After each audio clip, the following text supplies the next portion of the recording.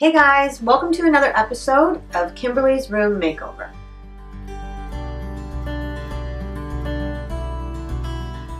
Today we are back in Oakville at Sam and Susan's place designing their master bedroom.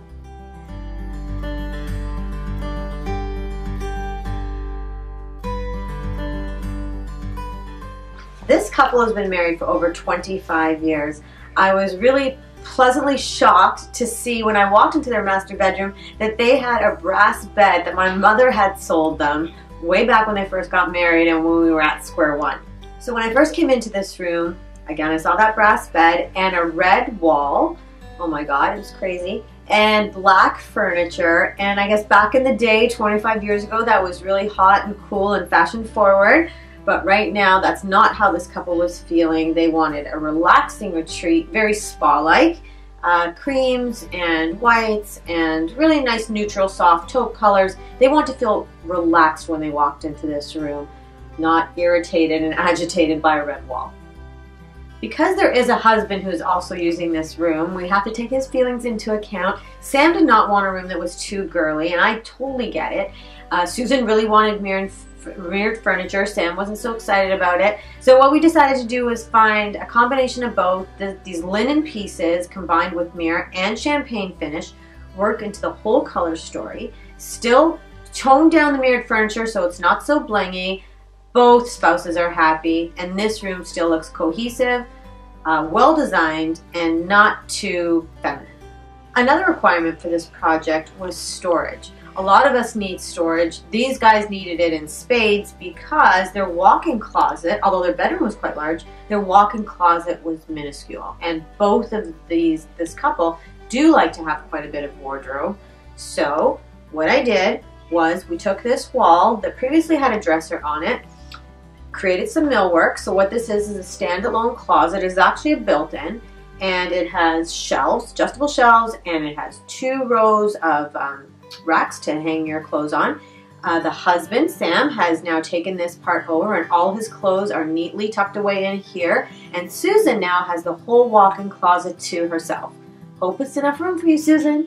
Another space-saving storage trick we have are the beds from Van Gogh that have storage right underneath the bed. They're simple to lift. With one hand you can do it, and you can put either seasonal clothing in there, or jackets, or bedding, or tablecloths, or anything that you have excess of that you don't need. The beauty of this storage is that when you lift it, it doesn't wreck the way your bed looks. So all the pillows stay intact and in place. It's amazing. So in this little area, this is the area between their bed and the bathroom.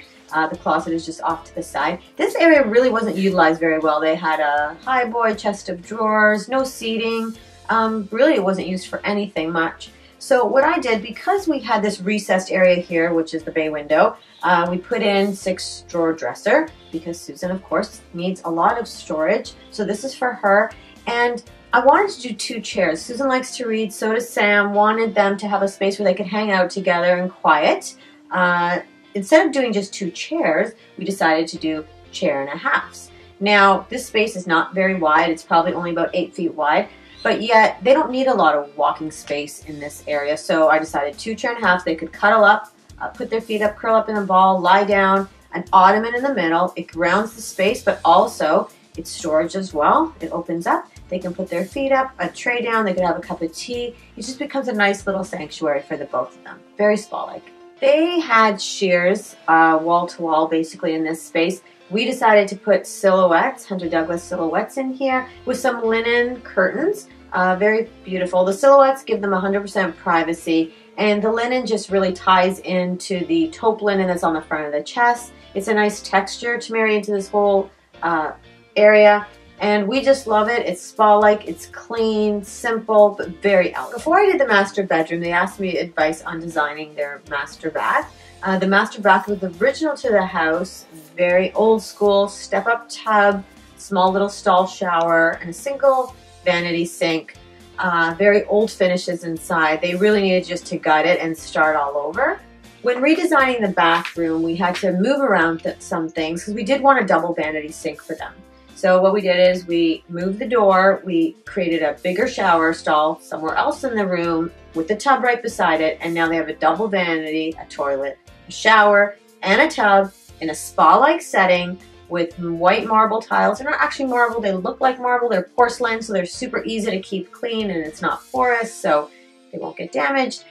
With crystal fixtures, the whole room just looks beautiful, light, airy, and relaxing. Their whole reno project ended up being so beautiful that these guys love to spend time in their bedroom now. Thanks for watching this week's episode of Kimmberly's Room Makeover. Big thanks to Sam and Susan for letting us into their beautiful home in Oakville. It was an absolute blast and a pleasure. I absolutely love this project. It's one of my favorite for 2016.